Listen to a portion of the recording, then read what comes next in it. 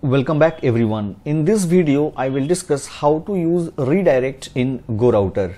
Redirect is used to change the location to new one based on application state. Suppose a user is not logged in, then in that case whenever I will launch the application, then the login screen should come. But if the user is logged in, then whenever I will launch the application, at that time the dashboard screen should come. That can be done with the help of redirect in GoRouter. Let me discuss how to achieve that. In the leaf folder, here I have created a file named as dashboard.dart. Here in the center it contains a simple text widget having the text as "this is dashboard page." Similarly, here I have created a login.dart file, and this file contains a text widget in the center having the text as "this is login screen." Now let me move to main.dart. In this main.dart, what I will do is that here I will create a variable named as final is logged in, and I will initialize it with the value false. This means the user is not logged in. Now what I want is that depending on the value of this is logged in variable, either the login page or the dashboard page should open.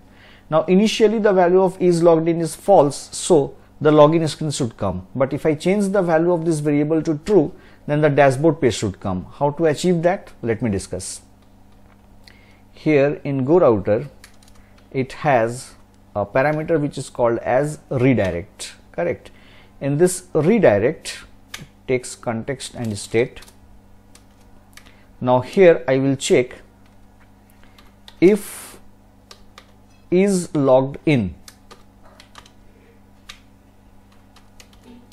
This means the user is logged in. In that case I should redirect to which page? Dashboard page. So here I will write dashboard, else I should go to which page? I should go to the root, that is slash. Now if I run this, then you can see we are getting this screen. This is login screen. But if I change its value to true, now if I hot restart, then you can see we are getting the output as "this is dashboard page." So depending on the value of this particular variable, we are redirecting the user to a corresponding page. If the user is logged in, then we should go to dashboard, and if the user is not logged in, then we should go to the login screen. This is how we can achieve, or we can use redirect in GoRouter. Thank you so much for watching.